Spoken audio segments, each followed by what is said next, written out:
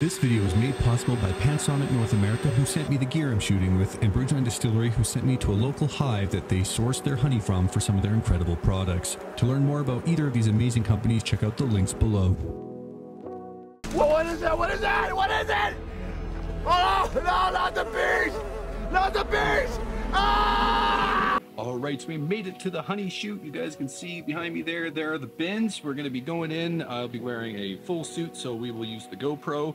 And yeah, we'll get some different shots with the 18mm lens. Right now I'm using the S5II. We will actually try putting it on the S1. The autofocus on this camera obviously isn't quite as good. If you haven't seen my review of this camera, check out my left hand here. I go into it, but I'm thinking for something like this, it should be pretty darn good. So yeah, we'll shoot with the 18 on this, and we'll see what happens.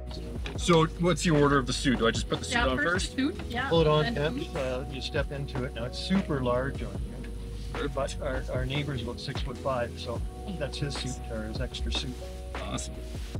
I don't want to say, but you could just wear your shoes, but... I don't mind wearing the boots, it's okay. I always liked bees more than wasps.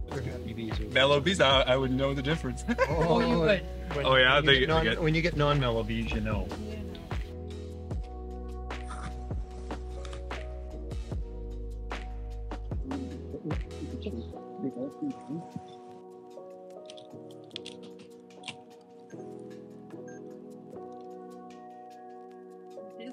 I was the one we both lifted down on too. Yeah.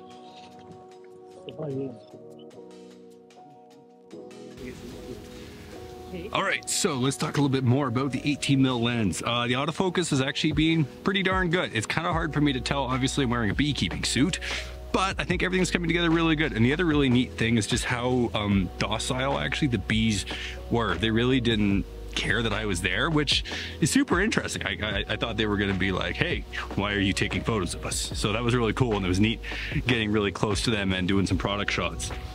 Loaded these frames up with honey, and then so they bring in the nectar and add a bunch of enzymes and stuff to it and turn it into honey, but it comes in at too high a moisture content. So if it's over 18%, it's going to ferment. It may take a year, it may take a month, but it will ferment, and then it essentially sour itself when it ferments. So they know enough about that, so they'll actually fan it to bring down the moisture content.